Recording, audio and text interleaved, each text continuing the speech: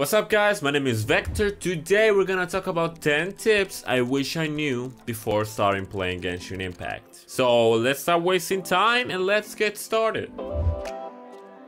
The first tip is going to be follow MiHoYo on social media, subscribe to the channel, do everything you can to be up to date with MiHoYo news. Why is this? But for the simple reason that recently MiHoYo did a live stream, and in that live stream they released out redeem codes that you can actually get Primogems from. So you can actually get more Primogems just by watching live stream. The same thing happened with Slime Paradise. It's a web event that you can actually get 90 Primogems from it. So just by following in social media, knowing what they're doing, you can actually get extra gems just from doing basic stuff. So be sure to follow your social media, always be up to date. I intend to cover the news they're gonna bring. So if they're gonna be like any Primogems gaining, be sure to subscribe because I will definitely publish it on this channel.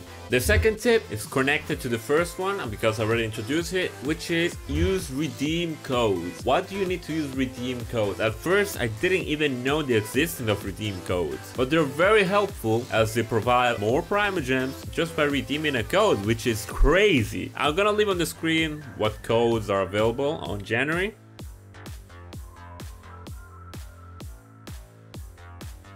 In case you're wondering, but how do I know these redeem codes? Like I said before, following MiHoYo and just type in Genshin Impact redeem code. The third tip is don't farm artifacts until you level 40/45.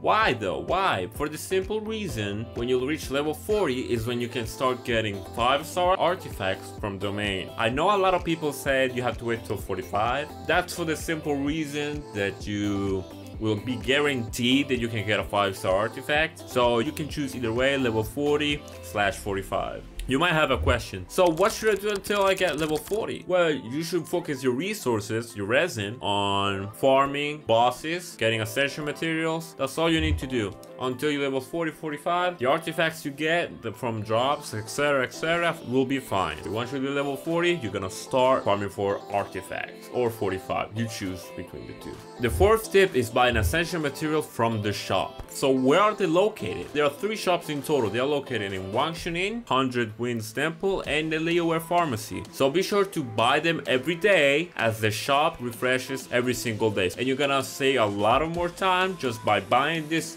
resources. Even if you don't need it, then just going in the world and farming them. So be sure to do them.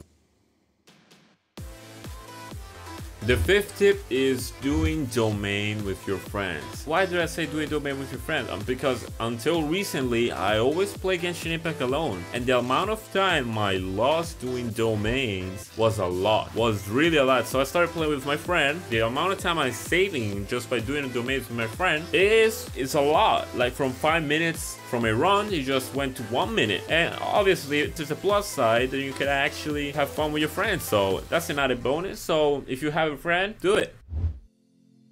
For the sixth tip, you know guys when you need an ascension material that is dropped from mobs, but you don't know where the mobs is. Well, until recently, I was looking up to guys to find where the mobs are. But Genshin Impact built in searching for enemies that drop ascension material, so you can actually use the adventure book to search the enemies that drop that ascension material. So be sure to use that. Don't waste time looking at guys. You can actually do it from yourself. I actually save a lot of time, and yeah, be sure to do it. It's a quick tip.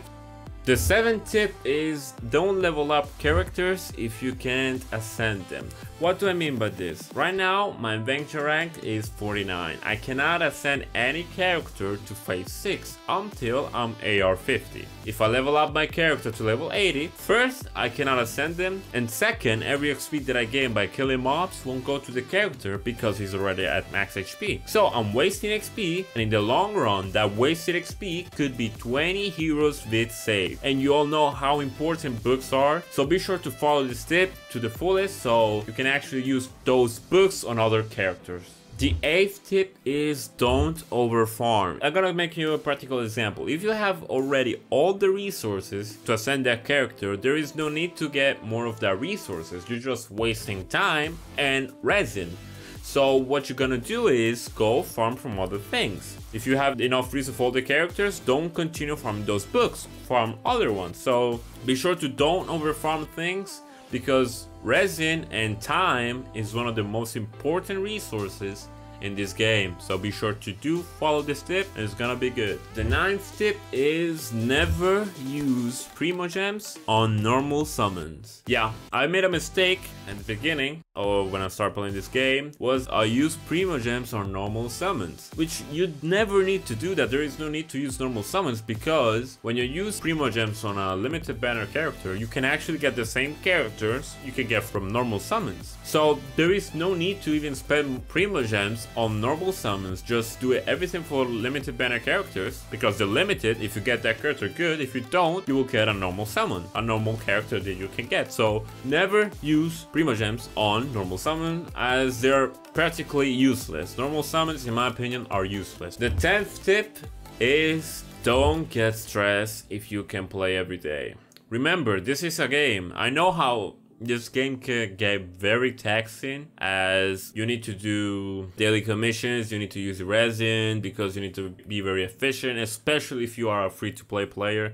Oh my god, this can get very stressing sometimes. I just want to remind you, this is a game, it's not a chore. Don't force yourself to play if you don't want to play. It's a game, remember. And if you really want to do it and you cannot, I'm gonna give you this tip. If you're playing for PC only, that is, use your phone. Right now I have connected my account to my PC and my phone. So if I cannot play on my PC, I can actually play on my phone, so I can do my dailies there, use my resin, etc, etc. Now you might think we are finished, but we're not. We have not, because I'm gonna give you an extra tip. The extra tip is don't buy accounts. What do I mean don't buy accounts? Well, I haven't bought it myself, but since I'm very active on Reddit, there's a subreddit that is called GENSHIN IMPACT. Basically, there are a lot of people who have told their stories about how they got hacked, how their account got sold, and they got it back.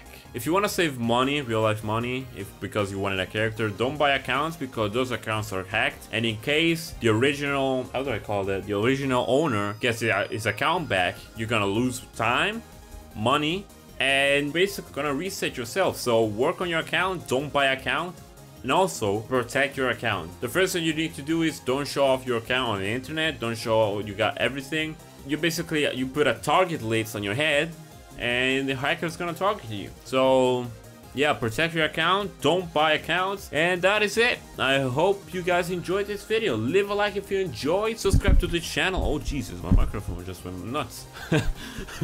Be sure to subscribe to the channel. Leave a comment down below. What tips would you add to this video? I hope you have a wonderful day, because I'm having one right now. So peace.